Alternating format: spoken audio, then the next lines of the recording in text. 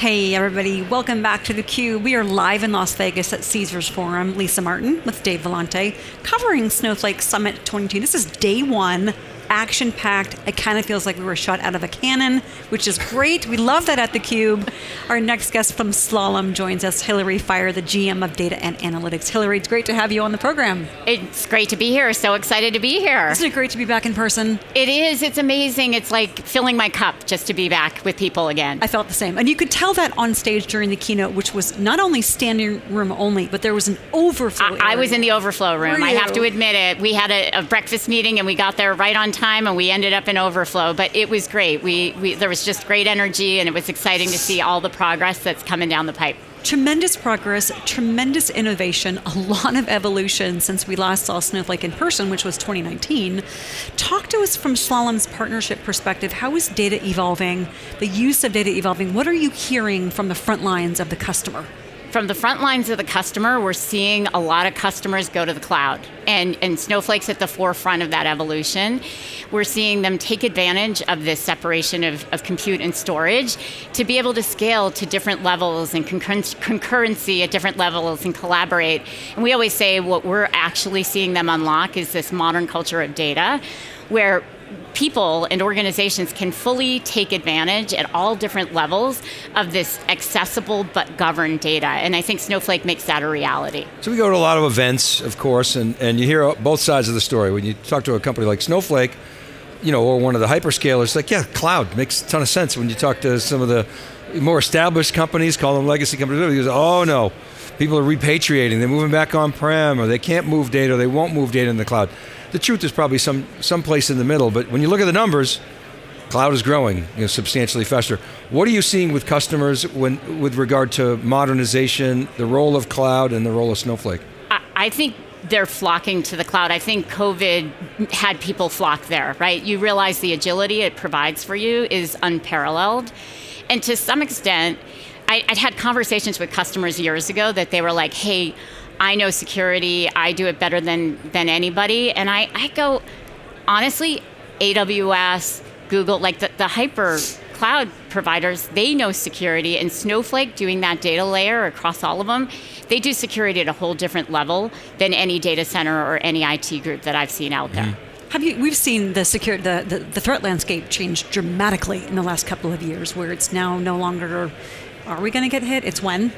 Right. How have you seen the security conversation elevate when you're talking with customers in terms of up the executive stack? Is that now something that C-suite? It's a top priority. It's a board priority. I can tell you, last year I actually spent time internally helping implement Snowflake for us at Slalom. And it's our president's top priority was security. And that was one of the reasons, honestly, that we went that way. We were a little out of date. We needed to modernize, we needed to migrate, and we wanted to practice what we preach with our customers. So we did a little bit of both. And we did more than technology. We did a lot of process change, a lot of people up-leveling, because we really feel like technology is only a piece of the puzzle. You have to bring the people along for the journey in order to make that a reality. So what was the business driver to make that change?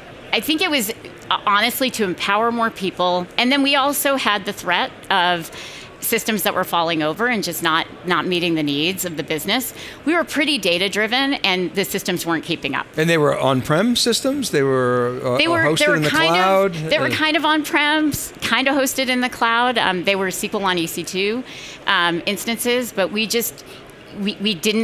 we weren't able to scale. Literally was falling over. Like, we have a day a week where all of the reporting comes out because we're time driven, and it would fall over, literally. So you had a halfway house, sort of. Yeah. Okay, and then you moved much of it, most of it, all of it into Snowflake, all of it into Snowflakes. All of it, and you led that. And then some. Okay. Because we had certain systems that we were afraid, like Workday, right? All the PII, all the privacy data, we were afraid to bring that into our SQL Server before, but we were able to bring that into Snowflake now, and it unlocks in a governed, we have security in very compliant ways. We have a lot of interesting things that we've done in this past year to both empower more people, but do it in a governed and secured way. And how long did that migration take? I'd say it took about a year.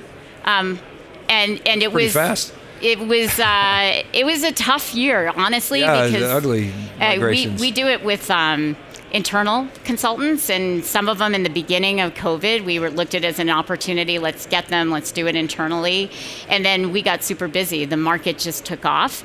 And then we were begging for resources. We were like, okay, where can we find somebody to help us with this? Cobbler's kids. Yeah, we were the cobbler's kids, but we got it done. And as a partner drinking the Snowflake champagne, talk to me about the ability to influence the technology, the direction, the roadmap. We've heard so much innovation announced this morning alone. Do you have that capability as a Snowflake partner? Yeah, for sure. So I feel like we're always on the forefront. We're doing these strategy projects with our clients, and so we want to keep our ears to what's going on in the innovation. We look at a lot of the other partners that are here. There's a whole ecosystem that's grown up around Snowflake, and it's amazing to see the advancements that are happening. And the cloud allows you to leapfrog just so quickly the advancements. And we talked about this before we started, that I've been in this data space for 30 years, and it's changed a lot. The progression, the real-time data, what you can do, the separation of compute and storage, it's amazing what you can do, and yet some of the same problems are pervasive. I have too much data, not enough information, and so we're seeing the advent of more governance and catalogs, and that whole semantic layer is coming into play. Yeah, the bromide is data is plentiful, insights aren't, and then monetizing data is really, really hard. What's your take on Snowflake's ability to change that dynamic? I think they're making it a lot easier. I mean, some of the advancements they're coming out with, and more companies are looking to monetize. And we're doing that in partnership with some companies like Meredith Corporation. They're I don't know if you know who they are, but they're like allrecipes.com. If you go there, they collect a lot of that data. We have a partnership together where we're looking, and they're on Snowflake, and we're doing a joint, data monetization offering out to customers. Snowflake and Slalom have over 200 joint customers. Slalom has won Partner of the Year now 5 times. Congratulations by that. Thank you. What is the secret? What's the secret sauce? What does the future of the partnership look like, given the flywheel that is Snowflake, that is incredibly fast? Yeah, I think, the secret sauce to me is we started early, and we liked the product, but we had a lot of core values in common. If you look, the customer obsession, do the right thing always, just get it done, right? Really very, very similar. And so that translates out in the field, and that's why we team so well together. But at the end of the day, our secret sauce is we know the product. We invested really early in getting skilled up on Snowflake, and we were the first partner to do train the trainer, and so we've literally certified hundreds of folks on the product, and we stay on the leading and bleeding edge. And we're now working with their professional services arm to really take a joint offering to the market around helping organizations not just migrate, but really modernize, because that's when you truly take advantage of the cloud. And some people were quick to migrate, and they're not seeing those advantages, and we want to make sure we're unlocking all the advantages of actually modernizing.